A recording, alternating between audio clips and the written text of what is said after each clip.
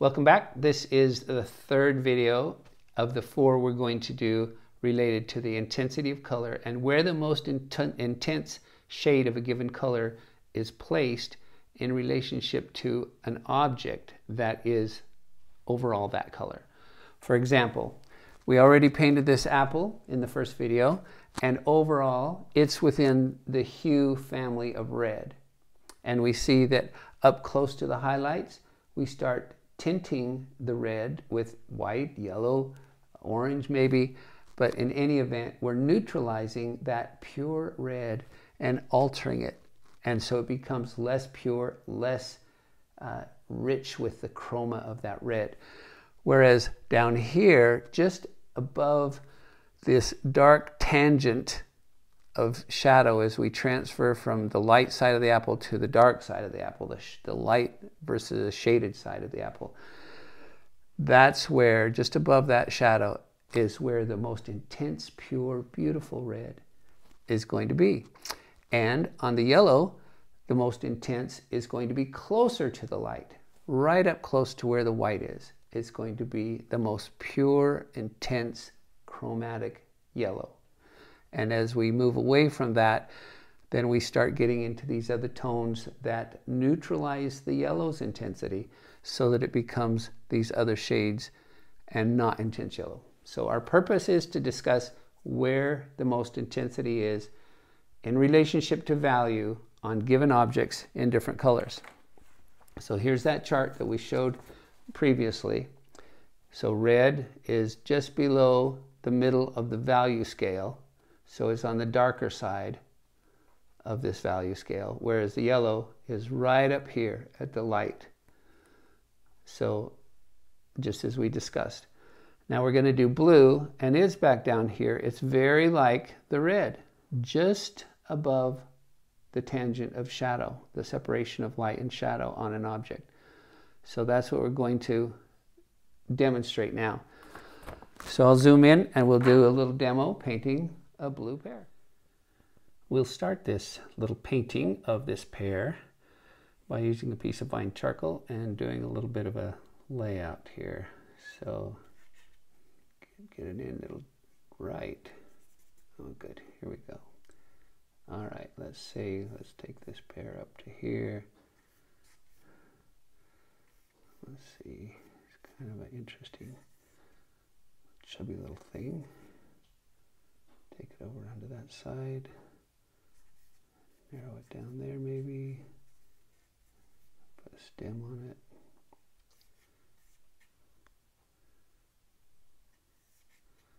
Again, we're going to have our light coming from this direction as we have with the other two little paintings for this Sill series.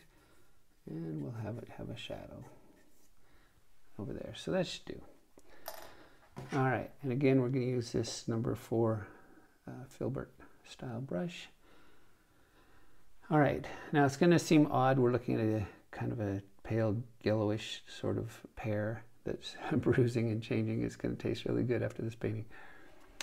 But we're going to paint it blue because we're just going to see what blue, how we deal with blue and where it's most intense. So again, with the light coming this way, we're going to amplify the idea of where the shadows are on this pear shape. So we've got some ultramarine blue here and some cobalt blue here. Let's start with a little cobalt blue. Push that down against the palette a little better. And come across here, maybe on this side. These panels, the paint slides around on them and you see the strokes of the brush. See, I'll show you right here. See how it goes like that if you don't get the paint thick enough. So we end up putting the paint on maybe a little thicker than we may have due to wanting it to cover the surface. So this blue here, this cobalt blue, will work pretty well for coming back into for our reflected light down in here, this section of the pear. So kind of weird looking, isn't it, having a blue pear when we're looking at that. So let's take some of this ultramarine blue and try to get our tangent shadow built out of that. So there we go. Now the intensity of this really warm blue, these are pretty much both warms, but this one's more warm because it's leaning more towards the red on the color wheel. So we're going to have to go darker down in here and displace some of this, the beauty of this really pure blue. So I just have some raw umber over here. It's a nice tone color to tone things down with. So we'll take some of this ultramarine blue and put some, I didn't need that much, did I? Anyway, that'll give us a color that's not so pure for our shadow. Now you can see we're not going to have anywhere near this dark of shadows on an actual pear, but our purpose is to imply where the pure colors are. So we want to be able to have some pure colors and not have them diluted or neutralized by white.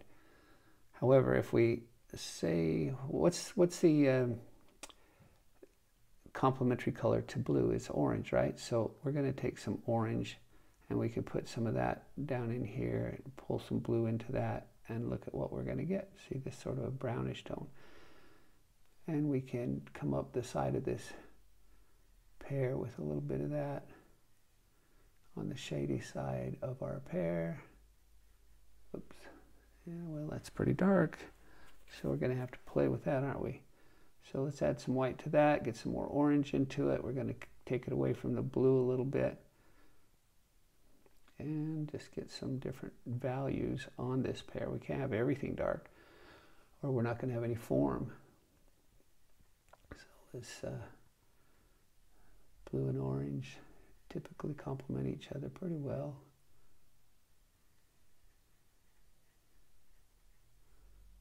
Okay, definitely is looking weird for a pear. So we can take let's see, what can we do to get some lighter blue involved here, since this is supposed to be a blue pear and not a orange or tan pear. So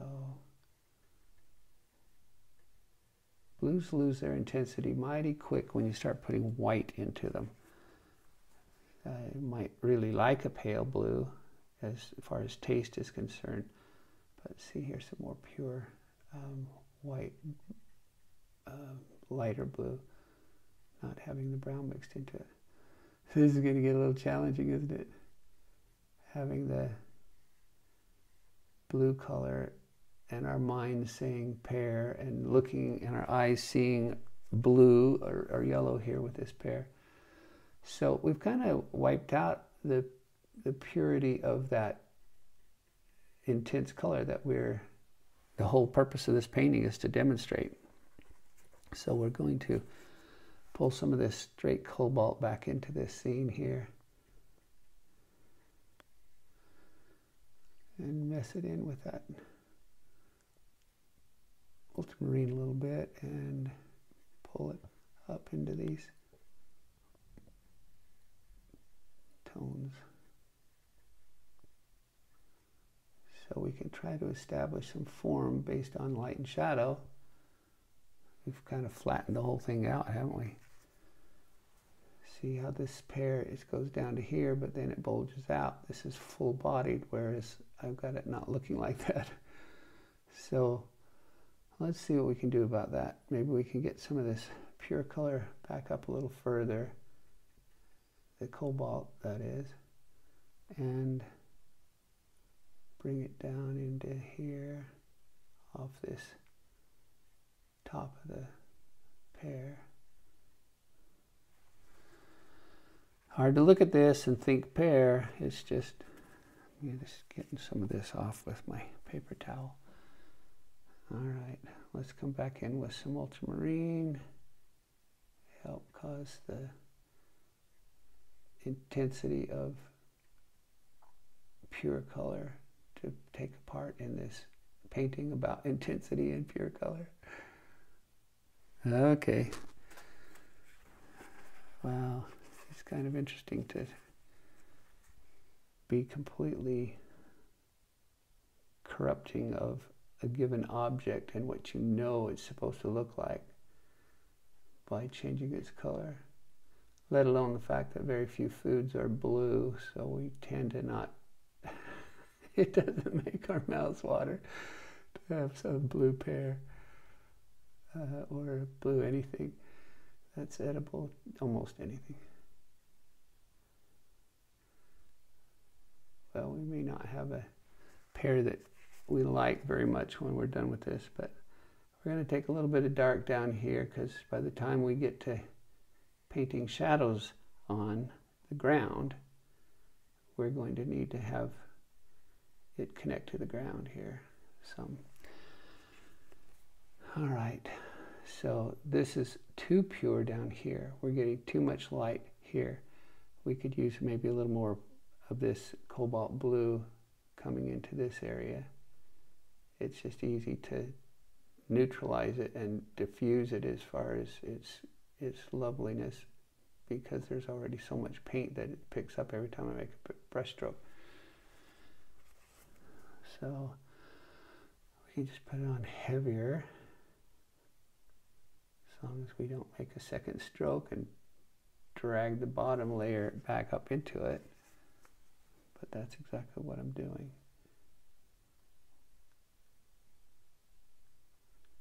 So that's where we want these pure colors, is just above where it drops into that lower shadow area. Okay, so we can maybe pull some light into an area like that to give some form to this pear. You see that this bulges out a little bit, catches some light there. All right, so let's take some of this cobalt again and add some raw umber to it. Add a little white, not too much, just so we can pollute these colors a little bit and get rid of the intensity that I've got in this quote-unquote cast shadow, or reflected light.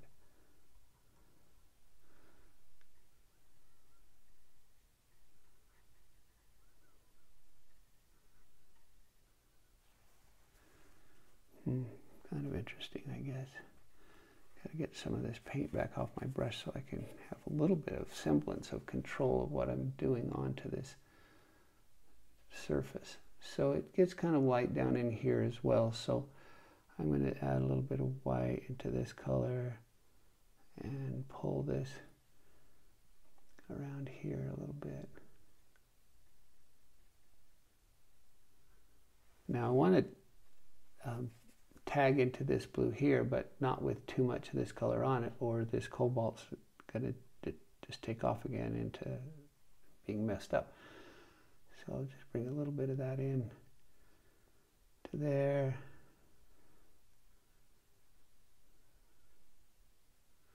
Try to give form of a shelf, sort of the bulge of that, which lets light catch onto it. And take a little more cobalt into this area. It's starting to look a little better. At least we're getting the idea of form in here. So, all right, let's get some of this cobalt with a little bit of this brown and see if we can't create some semblance of something that makes sense with this top of this pear.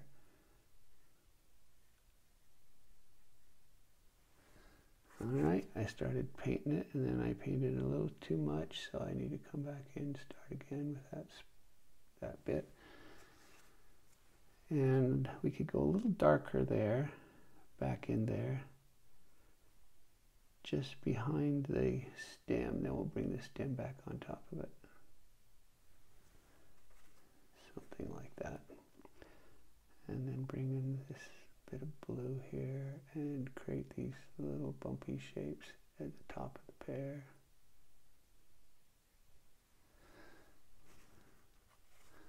Again, it just sort of looks weird, but I'm going to take some of this tan out with a little more blue tones to it. A little more than that.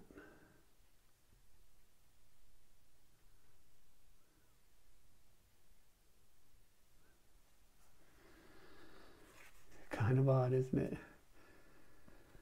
All right, now let's get a stem on here. Let's see, what color can we use? Maybe some umber again. Maybe we could push into this dried over burnt sienna. Pull some of that warm color out. Add a little white to that, Is that looking all right? It's getting kind of close. It's in the right neighborhood anyway.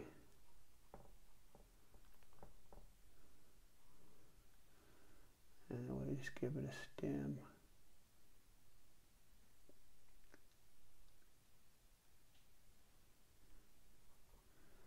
Let's give it a dark side of the stem instead of the dark side of the moon. All right, there's a little bit of something that almost makes sense there. We'll lighten this up a bit and pull it onto this side.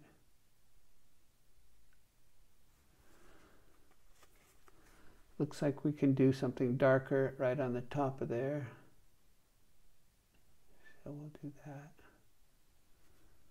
It kind of looks like a stem. So overall, it kind of looks like a pear. I mean, if we're going to be nice to ourselves, maybe we could bring in a little more blue here. It's like we're seeing a little bit of color right there.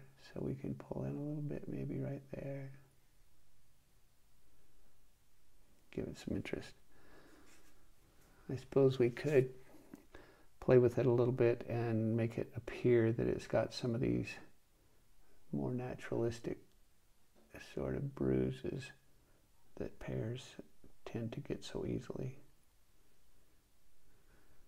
Let's do it with this color.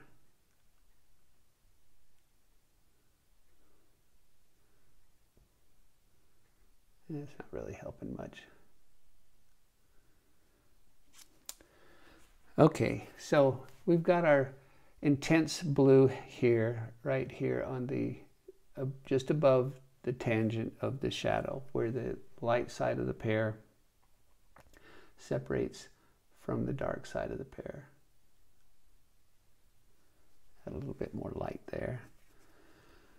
And then we could make that tangent a little bit more noticeable if we wanted to, but we're just going to add some more of this mix of ultramarine and cobalt to get that definite intense band of color at that part of the value shifts in a blue object.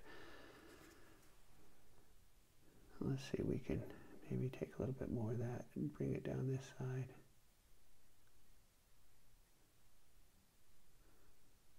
So on a grayscale, we have light to dark on this, and when the light starts giving way to dark, that's where we have our intense blue.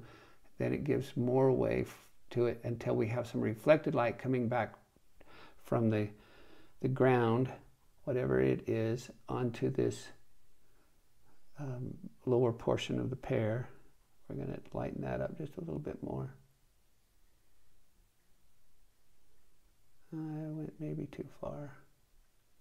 So we'll just mix it in with the other colors that are already under what I just put on. All right, so now it's more as though we have this shadow tangent line, reflected light. We could come in with a little darker bit so it's not the same all the way across. Make it a little more interesting. Okay. So we have a blue pear. All right. For now, we're done with the blue pear, and we will continue in our series with the next video with a green pepper. So please subscribe, make comments, share with your friends. We're going to do a good study here on intensity of color, and then we'll move on to the color that shadow should be in another video, along with some other color videos.